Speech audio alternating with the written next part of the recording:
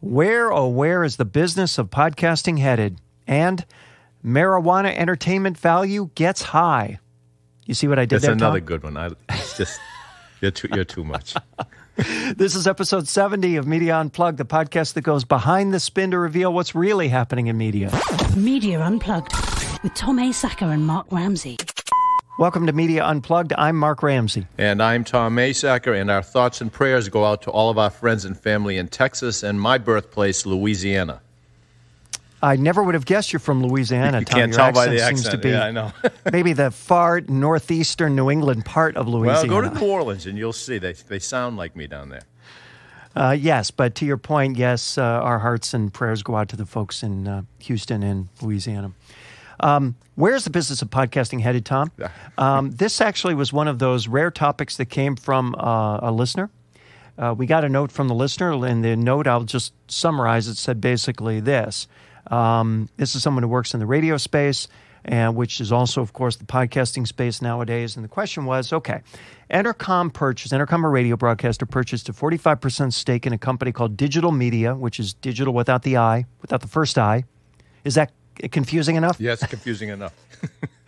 Well, get this. Okay, it's going to get more confusing because they changed the company's name to Cadence 13. Well, because of the merger with CBS?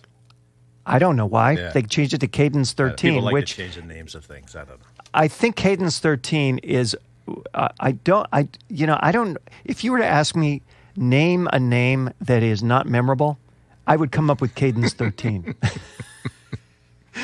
And I keep thinking of Dementia 13 for some reason, which would have been a vastly more memorable name. Ironically.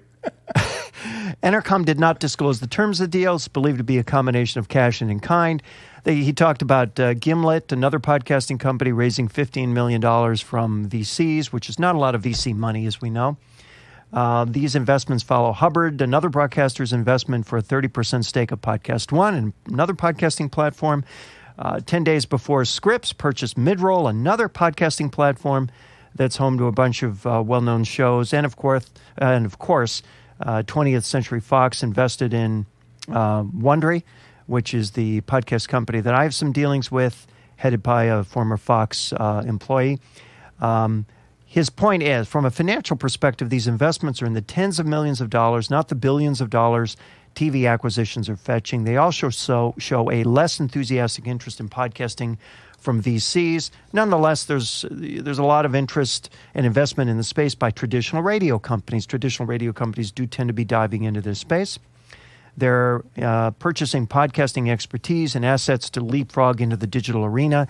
They've decided it's cheaper, faster, and easier to buy into the technology than to build it in-house. What should we make of all this? So I'll start. Okay. Well, first of all, the money's certainly not big from a VC standpoint. That we know. That shouldn't diminish the potential for the space. The money's not big from the VC standpoint because the VCs don't. The VCs look at the metrics in the space, which are rudimentary at this point. That's evolving. The VCs also look at the space and say, "Well, where's the proprietary tech? There's no proprietary tech in the space. So what am I really investing in? I'm investing in your potential to build a hit show and generate excessive ad dollars. Right. I guess. Well, that's worth millions. That's not worth billions. That's one thing. So I think the metrics are definitely immature. Apple's in the process of upgrading that. Apple is still the platform on which most of this content is distributed, or at least consumed. The podcasting tech itself is kind of problematic in that if you compare the ease of use and ubiquity and familiarity of podcasts with any other audio platform, especially radio, especially even Spotify. You want a song on Spotify, you go to Spotify, you've got that song. Right.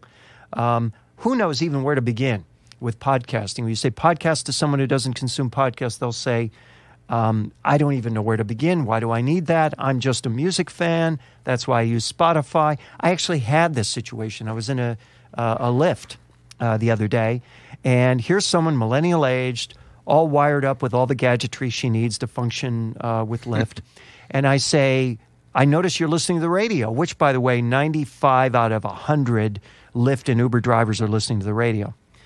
Yeah, I listen to podcasts every once in a while. And I said, well, why do you choose what you choose? And she said, well, a friend of mine has one, and he turned me on to it.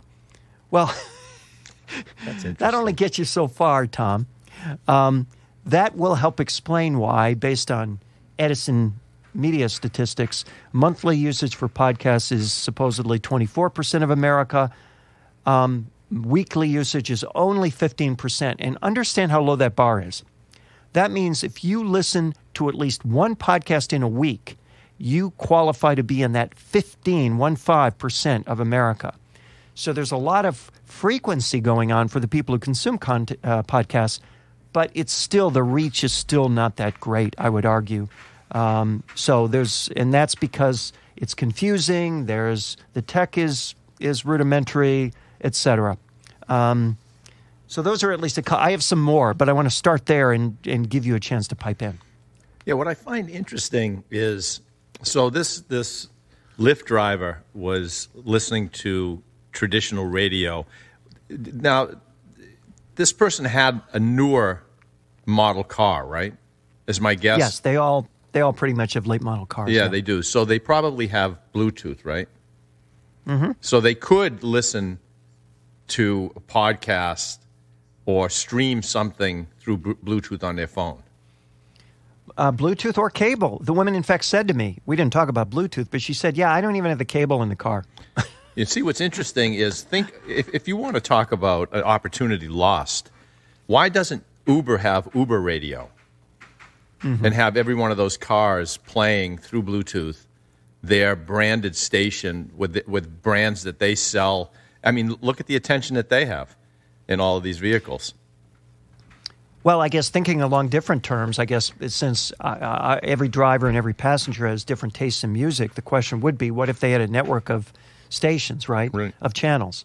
And they could do some deal with a Pandora. They could do some deal. I mean, they've already done a deal with Spotify, from what I understand. And that allows, but I'll tell you, in all the cars I've been in, I have yet to have a driver say to me, so what do you want to hear on Spotify, or do you want to use your Spotify hookup? And nobody has mentioned, so I've brought it up. No driver has ever brought it up. Yeah, you see, this is the most interesting thing to me about podcasting in general. I have read that most podcast listening isn't in the car, right? It's in the home. Well, I mean, what's going on? Do you know? I've seen that number. Yeah. I've seen that statistic, and I have yet to encounter anyone who's seen that statistic who doesn't get utterly befuddled at that thought. And I think anyone who actually accepts that flat out is being too accepting, because it doesn't sound right that so many people are listening to podcasts in their home. That doesn't sound like the behavior of people who listen to the podcast when you talk to people who listen to podcasts. Right. So that statistic's probably wrong, I'm going to guess. Okay, because I think I do probably 80% of my podcast listening on my commute. Yeah, you and me, right.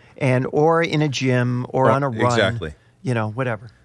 All right, well, listen, Mark, where is it going? I don't know, because I still don't understand the business models. I mean, I understand the advertising business model behind what podcasters are trying to do. What I don't understand is, how can you possibly create unique value around this? You know what it reminds me too, and you can help me here, because listen, you're deep into the podcasting ecosystem, especially with your recent hit podcast, Inside Psycho. Isn't there a parallel to what's happening in the film industry? I mean, you get too many studios producing too many films, which ends up cannibalizing each other's audiences. Isn't that what's going to happen in podcasting? Well, here's, I guess, the analogy. I'm glad you brought that up, because I think here's the interesting analogy that relates to film and television, for that matter, which is everyone's plowing out more and more content, right? But why are they doing that? Not to fill their distribution channel, to fill the spectrum, or to give people choices. They're doing it because they're in desperate search of a hit. Mm-hmm. I mean, 16 million people saw the last episode of Game of Thrones across various platforms last week. 16 million people. And remember, HBO is a pay service. So those are 16 million people the vast majority of whom I'm guessing were related to someone who was paying for that content. Right. So that's now to say that. So that's the value of a hit. In other words, is that it can get 16 million people to pony up. The challenge here is you don't decide to make a hit. The fact that Apple is going to spend $1 billion on audio content, or on rather video content, does not imply that Apple's going to create a hit. I know. They hope they're going to create a hit, but you know what that $1 billion is worth if they don't create a hit? Yeah, I know. A lot less than $1 billion. Listen, and by the way, if they create a hit, it's worth a lot more than $1 billion. I was just in Orlando at the beginning of the week, and I asked, so when is Star Wars Land, or whatever it's called, going to open at Universal Theme Park? Oh, it's open this fall. And I said, that's just going to be so huge. And it is, because everyone's looking for a hit, Tom. It's already a hit. Because the hit, if you come up with a hit, then that hit is monetizable. This was one of the points I wanted to mention about the future of the podcast space, is that more than anything, the value in this content is the value of the IP, the value of the intellectual property for licensing. It took me, as you know, and I think I can say this, an extra 4 to 6 weeks to do the deal for the second season of my podcast, not because I was negotiating for more money, but because I was negotiating for more rights. Right. Yep. So, and then you look at just a couple days ago, Amazon released the trailer for Lore, which is the video version of the popular podcast by the same name, and that comes out this October. There it is. There's a popular podcast that somehow made its way to a television network, if we call Amazon that, and boom. That's the exercise of intellectual property. That is the big win. The big win is not doing spots for stamps.com. Yeah, I know. Yeah. That's the challenge. So that's one thing. The other thing relating to advertising, if it's not IP and it is advertising, the question is, well, what about native ads? You know, what about podcasts created for partner brands?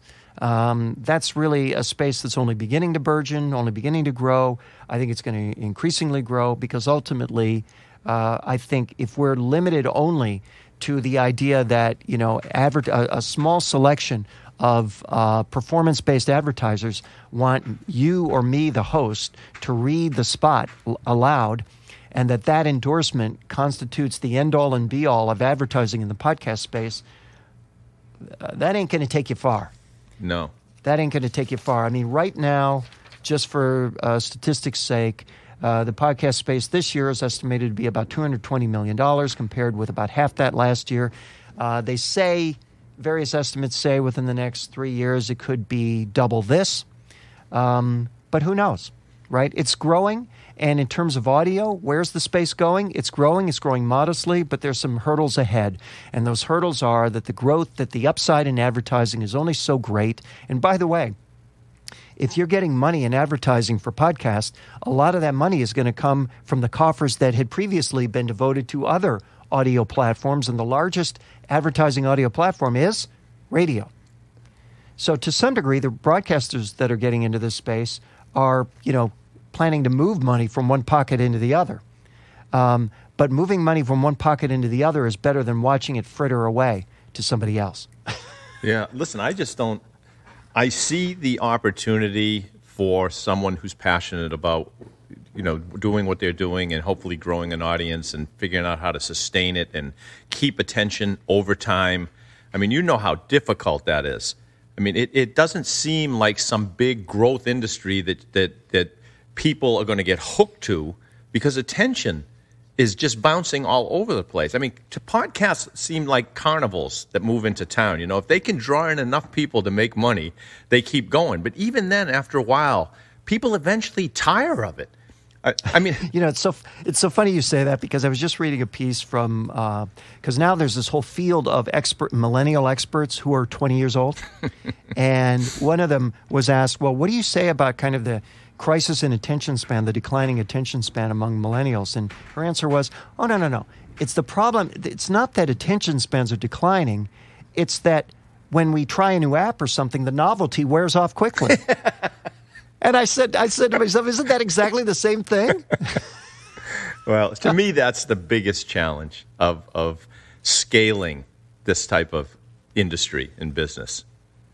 It's just that the attention spans. I mean, look, I Googled great TV series on Netflix yesterday, and the first article that popped up said the 75 best TV shows on Netflix right now. Oh my gosh! Right, so that's 75.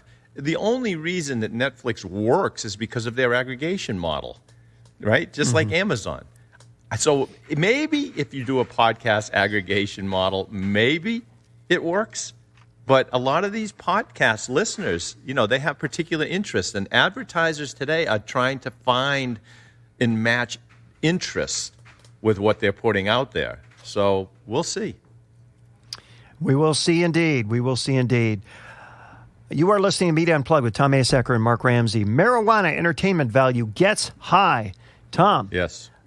This is from a piece in The Wrap. And I just love this title. High Times Magazine worth as much as Washington Post was when Jeff Bezos bought it. It was just so funny. So High Times is preparing to go public. We all know High Times. Some of us remember High Times. I remember seeing it in bookstores, and just being puzzled. I've been puzzled over High Times for generations, okay? With a valuation of $250 million, the same amount Jeff Bezos paid for the Washington Post in 2013, there's no guessing whether the Post has increased or decreased in value since 2013, but it may well have climbed since its skyrocketing web traffic and subscription growth, etc. High Times entered into an agreement to merge with publicly traded Special Purpose Acquisition Company, or Rego Acquisition Corp. What the heck is that?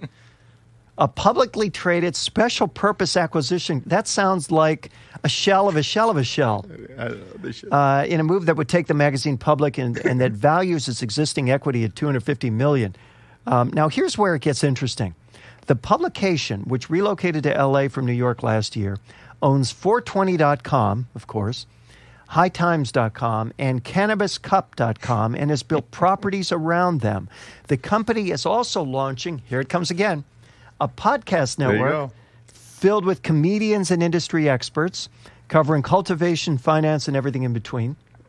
About 70% of their users connect with the company via mobile devices, giving it a younger demographic than the aging hippies who started reading it when it launched in 1974, I might add. The outlet also generates the majority of its revenue from live events, which I thought was fascinating. High Times laid out a growth strategy, including leveraging its brand through licensing opportunities, expanding its events business, and using its digital presence to drive e-commerce and data collection.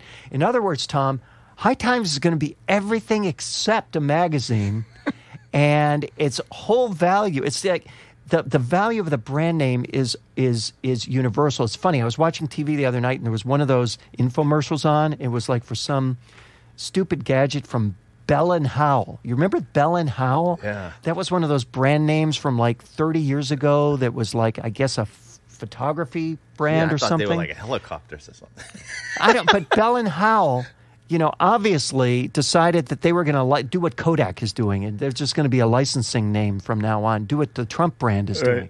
It's just licensing. So the value in the brand is purely, I recognize that brand name. That must be a good brand. Yeah. So I found this so fascinating, didn't you? Listen, I see the growth potential here more than I do in that last segment that we talked about, because in the last segment, it was all over the place. It's like podcasts. What does that mean? Who's the audience? What's the identity play? How do you grow it? Where's the content? I look at this, and High Times started as a joke when I was in high school. It was a joke. They did one, I think they lampooned Playboy by substituting pot for sex, right? Like in the centerfold, it would be a picture of the pot plant. And no, that's what it was. It was a big joke. And I think they funded the magazine from illegal drug trafficking.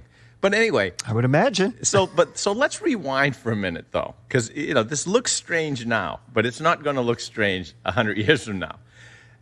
So it's 1920-something in the United States, right? Alcohol is illegal. Criminal gangs have control of the beer and liquor supply. Sounds familiar? Now, fast forward one generation since the end of Prohibition, The beer and liquor sales in the United States is around $300 billion right now. So desire unleashed. Now there's a desire to get a piece of the projected exploding action of legalized cannabis. The desire for information, the desire to understand the business ins and outs, the desire to advertise and to sell to like newly liberated masses. Even Netflix, I sent you something that said that they're playing around with developing marijuana strains based on original shows. Right? Now it's a marketing stunt. Right? Yeah. But it's a sign of the broader acceptance we can expect to experience nationwide. There's no doubt in my mind. Absolutely true. And I think the other thing that's interesting that relates to our previous conversation is these guys, the problem with podcasting is that it starts from the frame of reference of an industry called podcasting. Compare that to High Times, which starts from the frame of reference of a brand with demonstrated desire. Exactly. Right? Exactly. Built around identity, right? You start from the brand, not from the platform. So people are saying, how can I make money on my podcast, rather than saying, what is it that people desire? And how can I give that to them? And oh, by the way, does a podcast manifestation make sense? I mean, these guys didn't start by saying we're going to build a podcast platform for High Times. The podcast platform is an extension of the desire for the fundamental brand and that which the brand represents, right? You have got it. They found an audience. This has been legitimized through legislation, and now they say, how do we serve them? Online content, podcasts, events. We've been talking about this. It's all around the audience and the identity and how you grow with that audience by giving them more and more of what they want. And here again, I think, is the nub of this piece where it says leveraging brand through licensing opportunities, expanding its events business, and using its digital presence to drive e-commerce and data collection. Why data collection, Tom? Because you're building a platform so that you can serve these people. And because you probably will be selling that information to someone who wants to use it. Yeah, so it's and by the way, you can insert any valuable brand in here and wrap that sentence around it. The challenge isn't to wrap that sentence. The challenge is to have the valuable brand in the first place. That's it. You got it. All right, it's time for Rants and Raves time. I told you that you're not supposed to do this High Times, test. I know. While we're recording. We shouldn't do these recordings at 4:20, right? Exactly. All right. Actually, it is, isn't it? Exactly 4:20 almost your time. It is. That's pretty funny. All right. All right. So I'll go. I don't know what this is, a rant or a rave or what, but there's a new movie coming out next week that has a group of professionals outraged over the potential fallout. And you know what it is, because I know you love this stuff. It's the 2017 remake of It, which is based on the Stephen King novel. So it premieres on September 8th, and America's clowns say the new It film is costing them money. Pam Moody, Pam Moody, the World Clown Association president, told the Hollywood Reporter that the chronic fear of clowns is unfair, at least in comparison to fellow costume performers who dress as Father Christmas or the Easter Bunny. I'm quoting her, quote, "Please understand, just because someone wears a rubber Halloween mask, that does not make one a clown. The horror movie character Jason wears a hockey goalie mask, but people would be mistaken if they actually thought he was a hockey player. We disavow any relationship with these horror characters." Now, Mark, in anticipation of the potential downturn in clown demand, the World Clown Association has released a helpful guide for its members on how to survive the clown recession. It's titled WCA Stand on Scary Clowns. The good news for the clowns is that on September 9th, Alamo Drafthouse will unveil It in a special screening for clowns only. Oh, isn't that nice? So that's nice anyway. That Alamo Drafthouse really knows marketing. They always do a great job. Do. By the way, wouldn't you think that it wouldn't be It that would be so bad for the business of clowns? Maybe it would be like the collected history of John Wayne Gacy that would be maybe worse for clowns. Could be part of it too. Well, I've got a couple this week. First one is, are you familiar with the Gwyneth Paltrow's? You know, all the stars now want to have their own brands that they get behind. Do you know about Gwyneth Paltrow's? I've read about it. But fill me in again. It's called GOOP. And the title of this piece from Publishing Insider says, Paltrow's GOOP slammed for promoting dubious health claims. Now, why would you expect a product called GOOP to be dubious in its health claims, Tom? I don't know. So here's how it begins, with tongue properly inserted in cheek. Brace yourselves for a terrible shock, everyone. Celebrities may endorse products without knowing what they really do or if they do anything at all. GOOP has promoted a number of products as having healthful, healing, ameliorative, or otherwise positive properties with no basis in fact. And it goes through the list, and the list is just unbelievably long. First, Gwyneth ruined Coldplay. Now she's ruining GOOP. It's just not fair. This is my favorite part, though. This organization that is criticizing them also took issue with GOOP's endorsement of, quote, earthing, end quote. Do you know what that is? No. Walking barefoot to treat various ailments, including arthritis, insomnia, and depression. That's called earthing?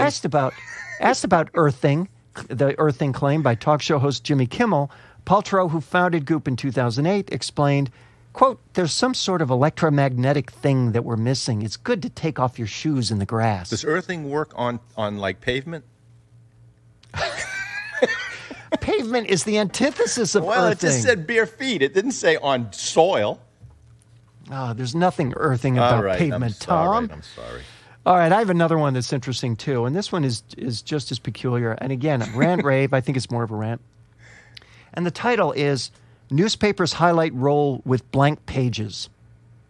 Newspapers around the world have resorted to a dramatic form of non-statement, the blank front page, to protest censorship and other threats to press freedom. Now, Tom, conceptually, if your problem as a product is that nobody's reading you, what's wrong with this scenario? Look, I'm trying to picture people picketing with blank signs. I just, I'm not seeing this. What's wrong with this scenario is that if you're not reading the newspapers and then nobody sees, then you're not going to see the protest, Tom. Right. If you say, oh, yeah, well, you're going to ignore me, well, I'm going to disappear. And let's see how you like that. This week, more than 200 local newspapers in Minnesota and North Dakota employed the same eye-catching tactic to highlight the importance of newspapers to their local communities. That's and funny. You can now insert Minnesota, North Dakota joke here, right? No, I like that. The blank front page stunt was orchestrated by local publishing trade organization, the Minnesota Newspaper Association, to commemorate its 150th anniversary. It comes amid mounting concern about long-term viability, et cetera, et cetera. Here's something that's in the, I don't know where this happens. It must be after the blank page because they do have some editorial. It says, where would residents turn for reliable information? Facebook, Twitter, Snapchat? Be serious. We all know these sites are great for sharing photos and family anecdotes, but they cannot compete with a local newspaper for sound professional journalism and advertising trustworthiness. Oh, boy. Tom, the last three words of that were the ones that stood out to me. Oh. Advertising trustworthiness. Unbelievable. I wasn't aware that newspapers had more trustworthy advertisers than social media. Did you know that? I think they mean they select which ones. And no, they don't. So that's Media Unplugged for this week. Please remember to subscribe to us at iTunes or on Stitcher or wherever. And while you're there, please rate the show. It helps other folks discover us. And we want you to love us. We really do. You can also catch us at art19.com, Radio Inc., Media Village, and Google Play Music. By the way, Tom, did you know Media Village has their own podcast now? I do. It's good. We're getting a lot more listeners from what I can tell. Yeah, but don't go to MediaUnplugged.net this week because we're going to take down the front page. It's going to be blank. Yeah, it's going to be blank just to make a point. You can follow Tom on Twitter at Tom Asacker and Mark at Mark Ramsey Media. Send us your questions and comments using hashtag MediaUnplugged. If there's a media topic you want us to cover, tweet us. That gentleman did. Catch up on older episodes at our website, MediaUnplugged.net. Special thanks to the amazing producer of Media Unplugged, Jeff Schmidt, who's very busy right now. Exciting audio from Media. You can find him at jeff-schmidt.com, and he's never too busy for your project, I might tell you. For Tom Asacker, I'm Mark Ramsey. Thank you for listening.